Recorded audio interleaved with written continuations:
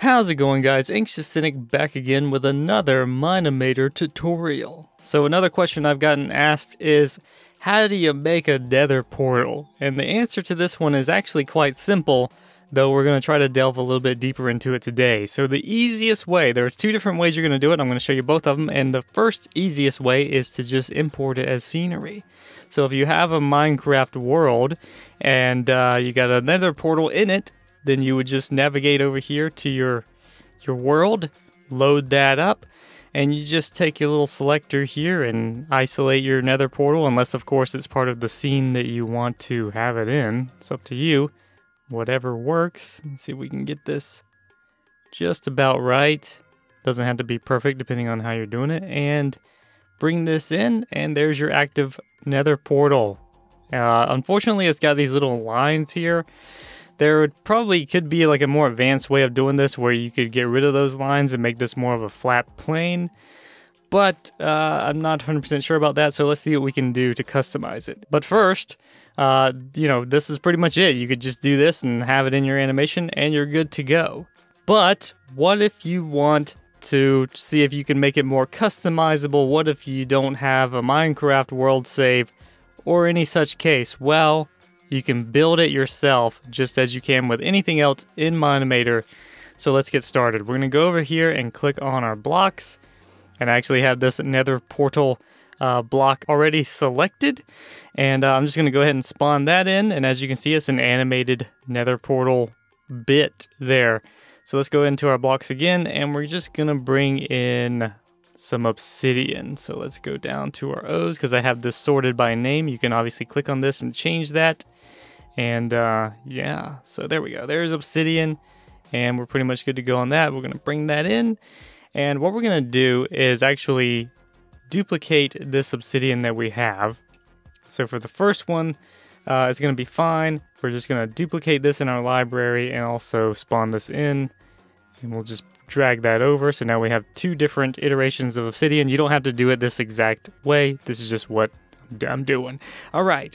So next thing we want to do is go to our obsidians in the library. We want to go to the repeat button, and we're going to tick that, check it in, and we want to make it go up or whatever. This one we're going to go up by 3.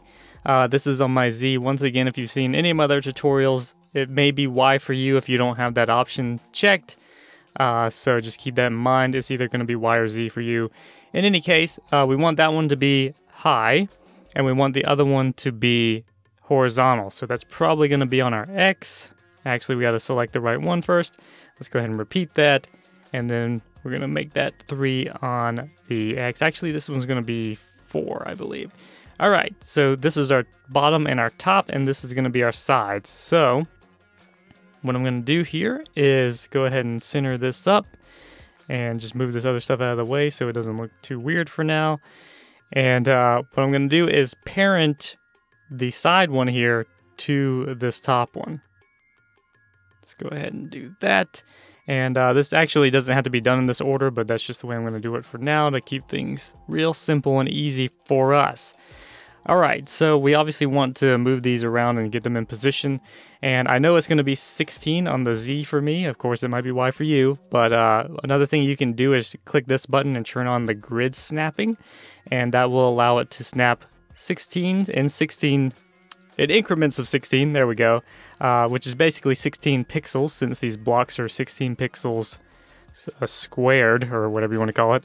And then of course when we move it, it'll move it in increments of 16. Of course, this is 4 blocks and it's not quite centered up the way you would want it to be, so that's going to be a little bit off. We can try bringing that down to 8 and see if we can get it to snap on over. There we go, where we want it to be. All right, so now what I'm going to do is duplicate this one in our timeline here by clicking the duplicate button, and I'm just going to drag it over and have it like that. And we're going to duplicate the bottom one, and of course when we do that, it's going to duplicate all of our attachments. That's why I said you wouldn't necessarily want to do it in that order. Damn it, I brought out Bodego. Anyway, so what we're just going to do is delete those two just like that, and we're going to parent this one by itself up to the thing here, And we're going to make this back to 16 to make it easier on ourselves. You don't have to do it that way. This is just the way I'm doing it to make it real quick and easy like. And there we go. So now we have a Nether portal, and if we move this one, we move the whole dang old thing. And no one can stop us or tell us any other way or otherwise. Anyway, so there you go. There's your Nether portal. And of course we want these things here. Let's go ahead and zero out its position. So we're pretty good to go. And of course, since it's in the center, we need to bring that down. And hopefully that will line us up just right. There we go. And we only have one, so are we gonna have to actually let's parent this one to it as well. We actually need that all to be together. So there we go. Fortunately, I didn't move this from the 0 position, so that's why it lined up perfectly even after I parented it. If it goes all wonky for you, just remember to zero out the positions, etc. But we already had it set up right, so we didn't need to do that. Anyway, so instead of having to like duplicate this, I mean, you could if you wanted to, you can make them all different colors or whatever. But we're just going to go with a basic Nether portal here. So what we want to do is go to our Nether portal in our library, turn on repeat, and we're going to repeat it once on the X and 3 times on the Z. And as you can see, when we repeated it, that kind of screwed up our positioning. So let's just go ahead and zero that out, and it worked out perfectly. So there you go. There's your Nether portal goodness.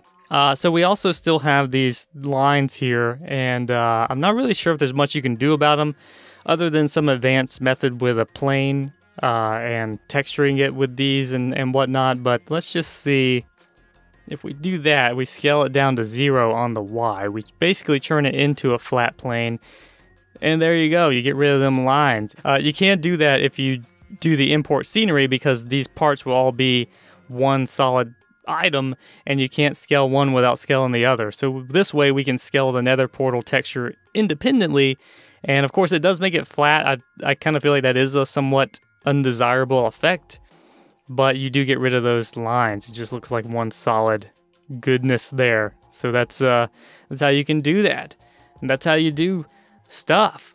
So there's also one thing you might want to do, and that is kind of portray the Nether portal look of the camera. So let's go ahead and just spawn in a camera.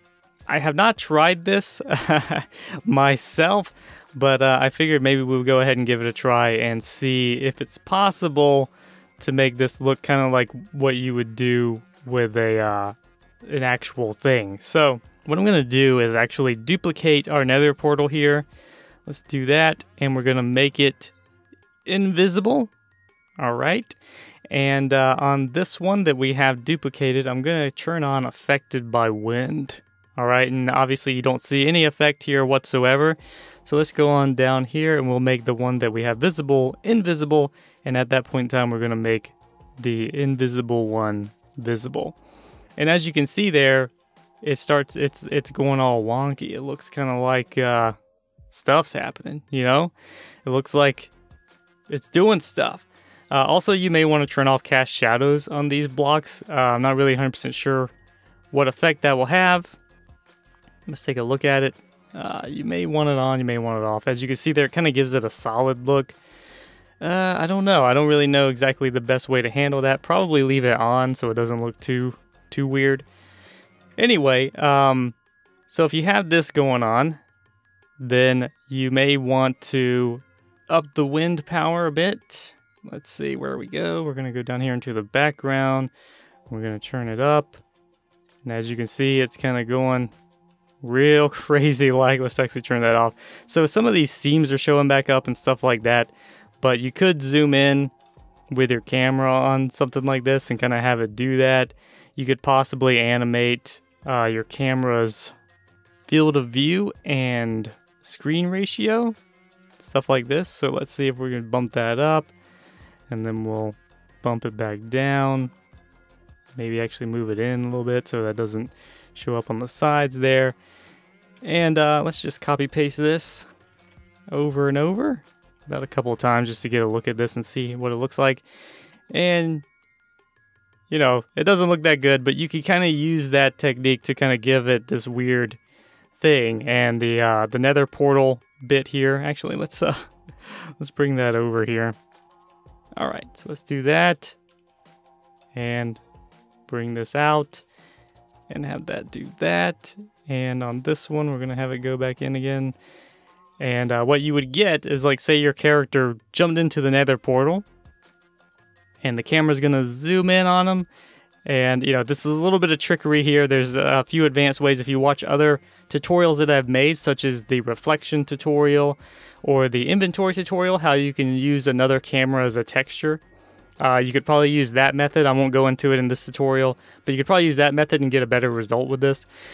In any case, what you could do is have this show up like that, and then the camera will start doing all this stuff, and then that stuff's blowing in the wind at that point when that layer becomes visible, and you kind of have this pseudo thing going on. You can also take the camera here and change its color.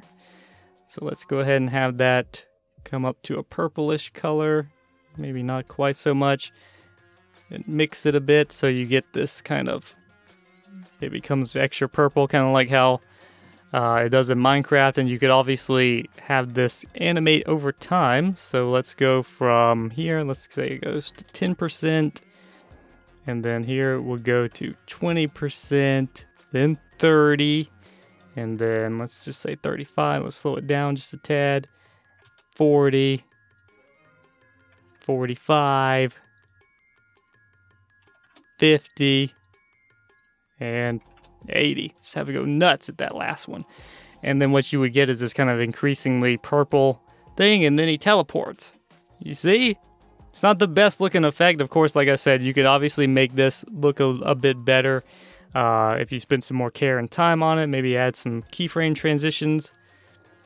So that actually doesn't look much better. It actually looks worse. But anyway, you could do some things, mess with the timing and whatnot, and then get a nice, oh, I'm teleporting kind of a thing. So there you go. That's how you can make a Nether portal from scratch or import it as scenery, and how you could do kind of a teleportation effect as Steve or whoever is getting warped into the Nether portals. Whatever it does. I don't know what does it do. I don't know what you would call that. Teleportation? I don't know. That word sounds boring to me. Anyway, so that's it, guys. Hope you learned something. Hope you enjoyed it. If you did, feel free to hit that like button, comment, and subscribe. Become a citizen today. Share it with your friends and your family and your pets. And I will see you in the next video.